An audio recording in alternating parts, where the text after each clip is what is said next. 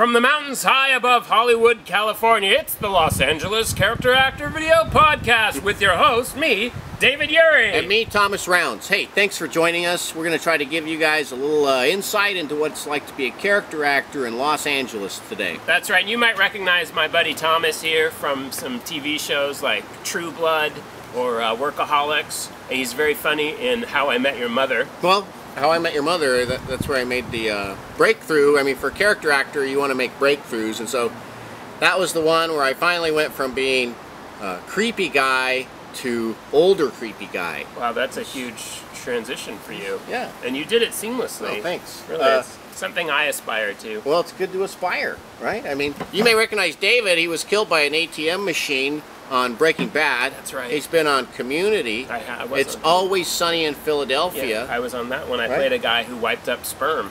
Oh. Which was great because I didn't have to do any acting for that one. I would think not. David Urey. So I started out about 10 years ago here, and I remember my first audition was for a commercial, and I was really excited about it. They took a group of guys and lined us up in this room, and the casting person asked us each, to tell us about ourselves. The first guy said, "Oh, I'm a volunteer fireman, and I'm a leg amputee," and he pulled up his pant leg and showed us his metal leg. And then the next guy said, "Yeah, I'm a teacher, I'm a kayaker, and I'm a left arm amputee." And then they got to me. I said, "Oh, I'm a Japanese translator. I like to cook."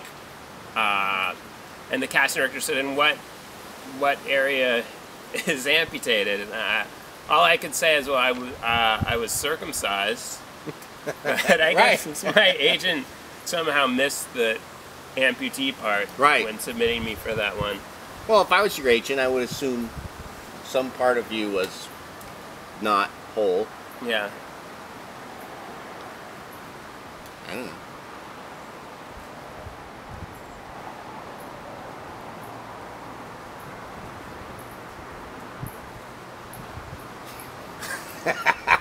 That's a nice long pause.